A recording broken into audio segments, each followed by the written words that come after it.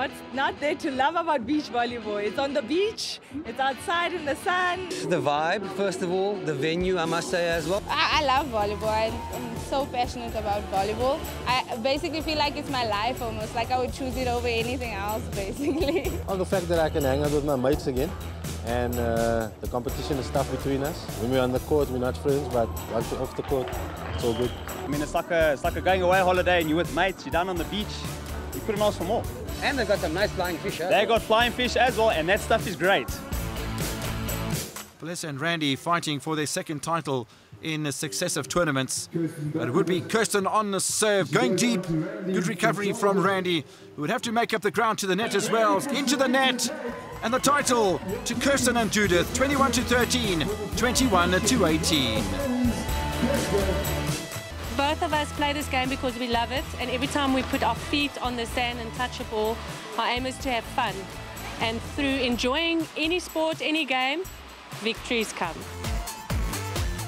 My personal strength and skill sets is at the net blocking. They call me the wall. Just recently acquired name. I think the experience counts in my favor. I always keep a cool head, sometimes too cool. But I think that's my strong point. I'm always focused. I don't let a lot of things affect my game. Match point. Leo Williams still on serve. Agassides at the net. Nice recovery. And across court, off the hands of Colin and Casey. And the title going to Grant and Leo, the champions at the Cresta Shopping Centre.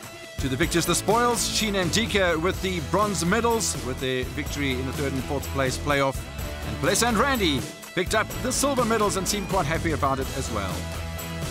Yes, we're hoping to go to Kimberley. We've got a lot of work to do, but it's been a good tournament and we look forward to giving it another go next time. We actually have a bit more time to train now. We'll definitely put in the time and be much stronger when we come back. We're definitely going to Kimberley. We need to take revenge in Kimberley.